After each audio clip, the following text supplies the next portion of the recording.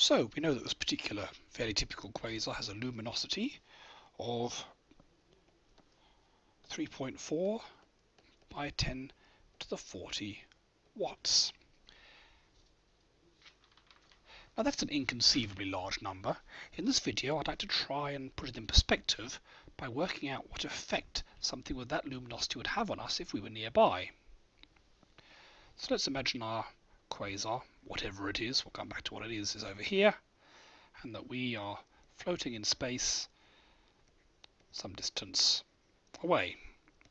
And let's say that distance is 40 astronomical units, which is the distance from the Earth to Pluto, from the Sun to Pluto.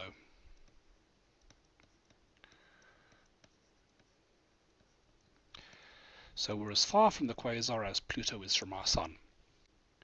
We know from our own solar system that Pluto is a very cold, dark place. What would it be like if you were this far from a quasar? Well, we can calculate how much radiation hits a person. So we've got a person, they're about, say 2 meters tall, maybe about half a meter wide.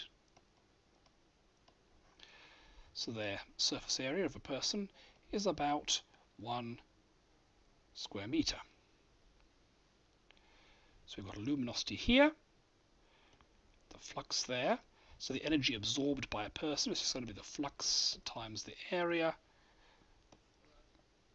and the area is 1 square meter. So we know that flux equals luminosity over 4 pi d squared.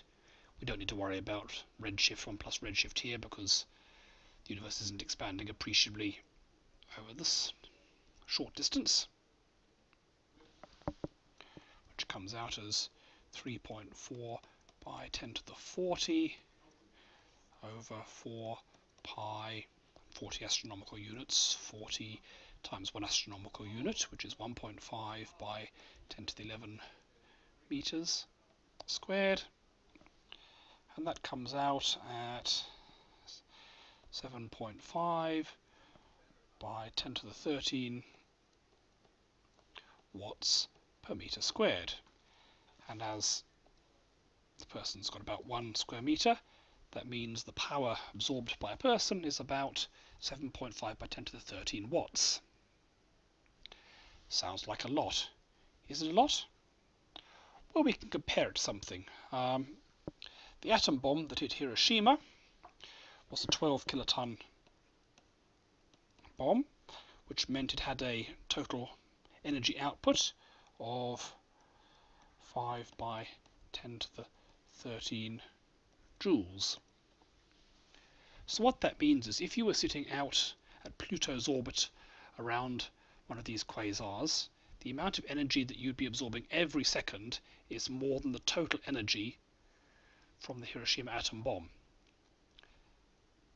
And of course, an atom bomb, not all the energy is focused on one person, it goes in all directions, but just imagine all the energy from the bomb hits you, doesn't go any other direction. You'll be getting more than one of those every second. So that's giving you some idea of just what this incredible luminosity means. It's absolutely incredible. This is really bad sunburn, if you like, an atom bomb per second on your surface. That's what it would do to a person. It wouldn't be pretty. What would it do to the Earth?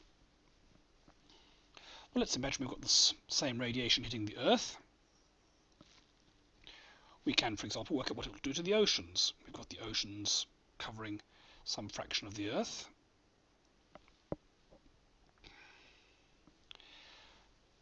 So what's the surface area of the oceans?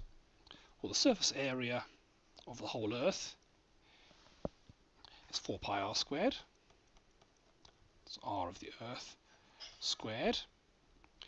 Now the oceans cover 2/3 of the Earth's surface, so multiply by 2/3, and at any given time only half of them are going to be hit because the other half is going to be in night.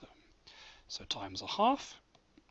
That gives you an estimate of the area of the oceans on the Earth, which comes out as about 1.7 by 10 to the 14 square meters.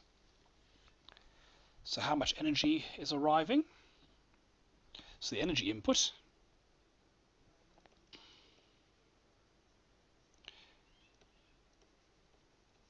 per second is equal to the area times the flux. We've got the area, we've got the flux, and that comes out as about 10 to the 28 watts. Another meaninglessly big number. 10 to the 28 is far too big for any human to know what it really means. Would that heat up the ocean? Well, we can estimate that. What's the total mass of the world's oceans? On average, they're about 4 kilometers deep. So the volume is just equal to the area, which we've already worked out, times the depth, which is 4 kilometers. The mass is equal to the volume times the density. Density of water is 1,000 kilograms per cubic meter. So the mass is the area, 1.7 by 10 to the 14 meters squared, times the depth, 4,000 meters roughly. Of course, some bits of the ocean are deeper, some are shallower, but that's a reasonable average, times the density, which comes out as about 7 by 10 to the 20 kilograms. So if you compare these two numbers, you can see we're getting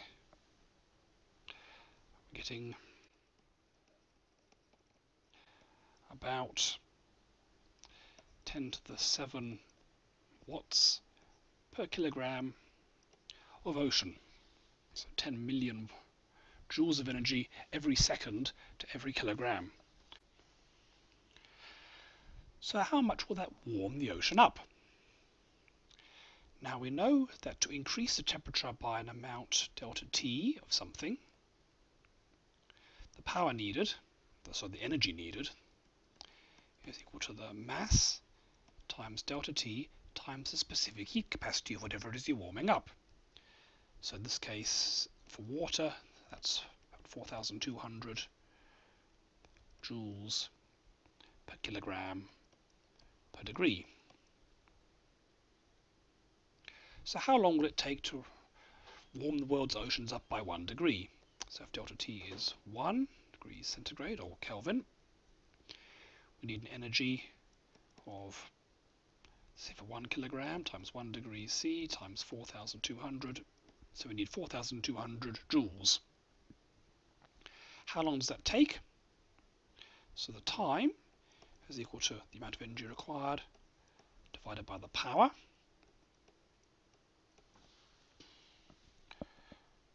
Which comes out at about 0.4 microseconds. 0.4 by 10 to the minus 6 seconds. So the world's oceans are going to heat up very, very fast. How long to bring them up to 100 degrees? In that case, we need to change it by 80 degrees, because the average ocean temperature is about roughly 20 degrees. So multiply that times 80, gives you about 0.03 seconds.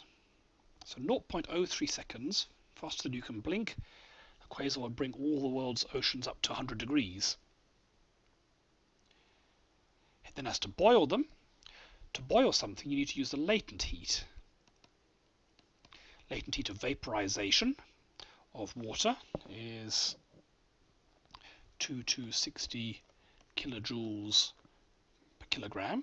That's how much energy you need to put into water at 100 degrees centigrade turned into steam at 100 degrees centigrade.